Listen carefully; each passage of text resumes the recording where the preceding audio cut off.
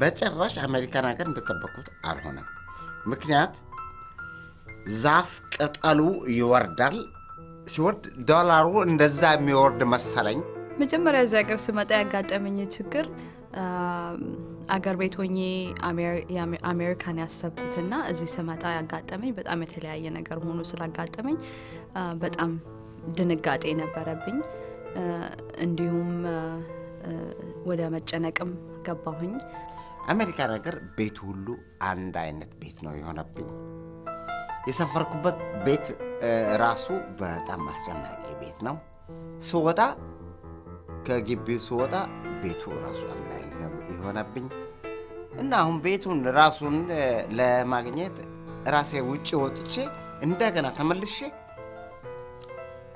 አግኝቻለሁ ቤቱን ግን በቀላሉ እናደድ ነበር በቀላሉ ይከፋኛል አለቅስ ነበር እነዚህ ስሜቶች በጣም ያስቸግሩኝ ነበር እና ምን እንደማረግ ራሱ ግራ ገብቶኛል The stakes for refugees are high. I mean, it literally is life or death. It's between hope and despair. What services they get, not only the services that they're going to receive, but the people giving them the services and helping connect them with the services. If it's someone they feel connected to and they feel understood and they feel respected by, then they're going to veer towards the building a new foundation in this country. መጀመሪያ ዘቀር ስደተኞች ሲመጡ የሚያጋጥማቸው ችግር ብዙ ነው ምግብ ቤት እንደሚያገኙ ያቁም ስራ እንዴት እንደሚያገኙ ያቁም በዛ ላይ የቤት ችግር አለ ብዙ ችግር ያጋጥማቸዋል እዚህ ሀገር ሲመጡ እዚህ ሀገር እንደመጣው በጣም እጨነቅና እንቅልፍም ሁሉ አጥቼ አድር ነበር ምክንያት ኢትዮጵያውያን የሉም የተለያዩ ዜጎች ናቸው ያሉት እነዚህ ዜጎች ደግሞ ያው የቋንቋ ችግር ስላለ በዚህ ቋንቋ ችግር ምክንያት መገናኘት አንችልም ኢትዮጵያን ህብረተሰብ ፈልጎ ማነጋገር ደግሞ ከእናንተ በፊት የመጣችሁ ሰዎች ጥያቄ መጠየቅ አስፈላጊ ነው ብዙ እርዳታዎችን አግኝቻለሁ የቤት የህፃናት ሙያ የጤንነት ብዙ አይነት እርዳታዎችን ያገኘውበት ምክንያት ደግሞ ብዙ ጥያቄዎችን ስለመጠየቅ ነው ጎረቤቶቼን ጓደኞቼን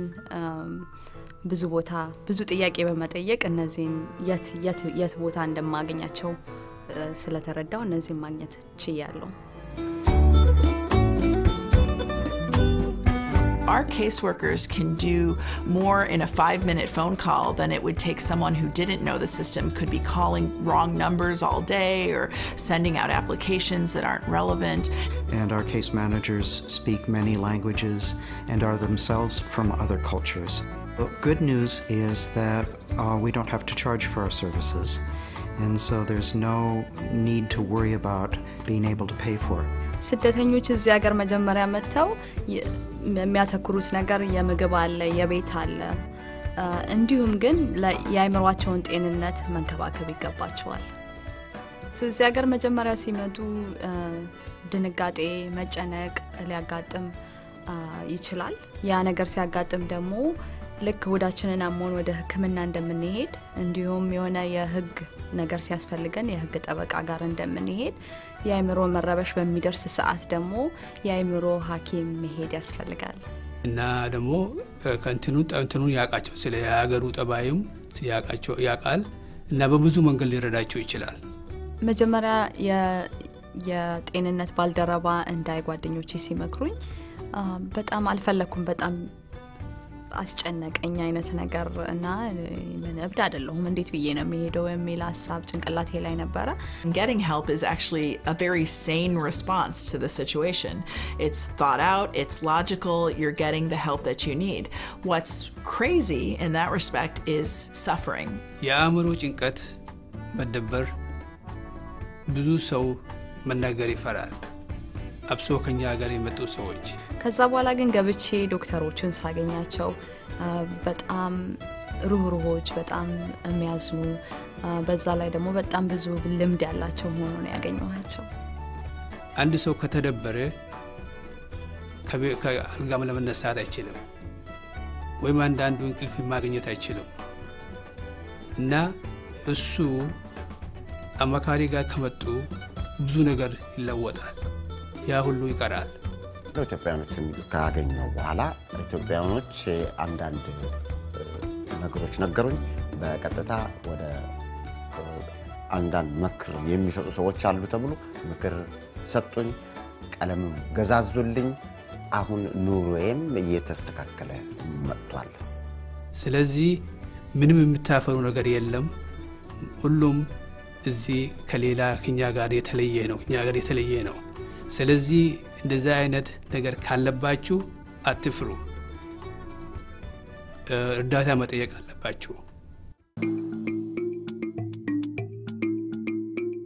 So generally someone comes in, we sit in a room together with comfortable seating, we have tea, and you start by talking about whatever issues you'd like to talk about. Maybe you'd like to talk about how you can't sleep and start with other somatic issues like that. You can't sleep or you're having chest pains or migraine headaches, or maybe you want to talk about what happened right away in your country, in which case we'll kind of go slow with you there. We won't make you relive it. We try to tell clients that we're not lawyers. We're not going to sit you down and interrogate you. We're not going to re-traumatize you. I tell clients, you are the expert. You need to guide me. You know your own experience and you know what you need. በመጀመሪያ ከሀገር ቤት ስመጣ ብቻዬን ነው የመጣሁት ስለዚህ ብቻኝነትም ነበረ በዛ ላይ አገር ቤት ጓደኞች ብዙ አሉ ጎረቤት አለ ቡና አብረን እንጠጣለን ብዙ ነገር አለ ስለዚህ ጭንቀት ብዙ አይስተዋልም እዚህ ሀገር ሲመጡ ግን ያ ነገር ስለሌለ ጭንቀት በጣም ቀላል የሆነ ነገር ነው ሊያጋጥም የሚችል ነገር ነው አንዳንድ ድርጅቶች አሉ ሰዎቹን ሰብስቦ በቡና ላይ ተመቶ ተዋይቶ እና ብዙን ጊዜ ሰው ካልወጣ ብቸኝነት ይሰማቸዋል ማለት ነው መጥቶ ከሌላ ሰው ጋር ካልተገናኘ We respect everyone's cultural beliefs, spiritual beliefs. A lot of different things can be the path to healing. However, sometimes people find that whatever they're doing isn't enough. It's very common for our clients to be afraid that we're going to force them to talk about the horrible experiences they've been through. The reality is that they are having re-experiencing symptoms anyway. They are having memories that keep coming back again and again and causing pain. And our goal is to convert a traumatic memory, a memory where when you remember, you're right there again, to a normal memory. The metaphor that I use is that trauma is this big gaping wound that hurts when you touch it, you try to avoid it, but over time, with proper treatment, it scars over. But you'll always have that scar, and you'll always know when you look at that scar what happened. But with proper treatment, it won't always feel so visceral. It won't always kill you, the memory. Trauma is something that happens to you. It does not have to define you. እሷ ባስተማረችኝ መሰረት ላብድ ጥቂት ሲቀረኝ ስራ ገባሁ በላት አመሰግናለሁ ለኔ የአይምሮ ጤንነት ባለሙያ ማየት በጣም ነው የጠቀመኝ መጀመሪያ የሚሰማኝን ስሜቶች እንዳወጣው አገዘኝ በዛ ላይ ደግሞ የተሰበረን ቅስሜን እንዳድሰው አገዘኝ It's difficult for people looking at someone sitting comfortably in a chair, especially someone who looks like they were born and raised in the United States, who might have never known what it was like to be hungry or be imprisoned or be raped, and to say, how can that person possibly understand me? I think the answer to that is when you have people who that's what they do for a living is professionally treat survivors of torture and survivors of war. We understand more than you would think from the sheer multitude of people that we've seen and the stories that we hear and the stories that we carry within us.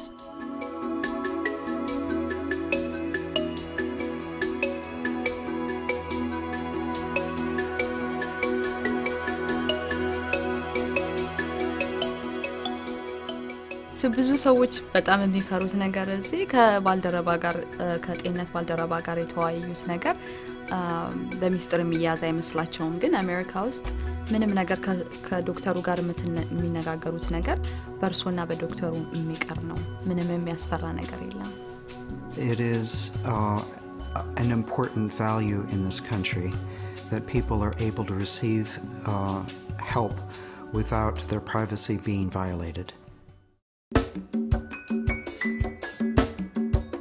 The sooner that you get therapy, the better you'll feel and the more you'll be able to handle all the hurdles that will come your way. ይሄ ሀገር ከባድ ነው ይገባኛል ግን ተስፋ ካልቆረጡ በዛ ላይ ደግሞ ጥያቄዎችን ከጠየቁ የማይቻል ነገር የለም ደስተኛ መሆን ይቻላል I've seen many people, too many to even count in my head, who have reclaimed a full, happy, and healthy life that they never thought possible. እንደው ትንሽ ለወሬ ነጋሪ ኢትዮጵያውያንን ለማግኘት ቻል ትንሽ ተስፋም አገኘን ይሄውና ዛሬ ተመቻችተን ነው ስዕልም ለመሳል በቃን ልልሻለሁ